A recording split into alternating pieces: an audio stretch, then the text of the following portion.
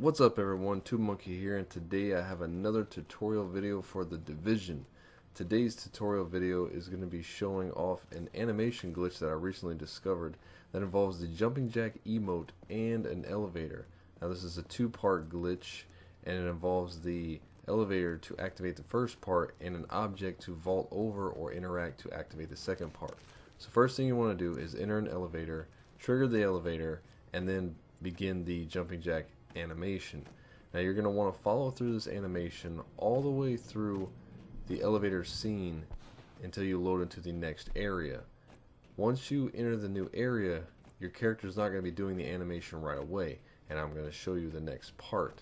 Now you're going to notice that the characters are not doing the jumping jack animation. However, if you look closely, their guns are invisible. Now this is a dead giveaway that the animation glitch is working, and I'm going to show you the next part here in a second. Now, what you want to do is find either an object to interact with or vault up on or over to trigger the next part. So you're going to see it vault up onto this car right here, and the animation glitch will begin. Now, during the glitch, you can fire your weapon, you can reload. However, I've noticed that if you switch weapons, it will cancel out the animation glitch. Now you can run around doing the jumping jack, you can run, you can fire your weapon, you can reload, and it's a ton of fun. I recently discovered this. It's hilarious, and I've had many laughs watching this in the PvE area. Sadly, this doesn't work in the PvP area since we don't have elevators. That would be hilarious though, to see some rogue agents doing jumping jacks running around the dark zone.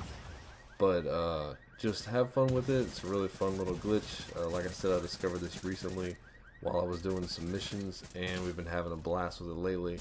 So definitely try it out yourself. An easy glitch to do. This hasn't been patched lately, so I don't know. Hopefully this glitch stays in, because I find it hilarious, and it's just a ton of fun. We've been experimenting with it in different areas, and it's worked in every elevator that I've done so far. So step one, just enter the elevator, trigger the animation, follow through, and then vault up onto something or interact with, and you're good to go. So hopefully you like this video. Leave a comment, like, subscribe, and check out my other videos. This is TubeMonkey, and I'll see y'all in the next one.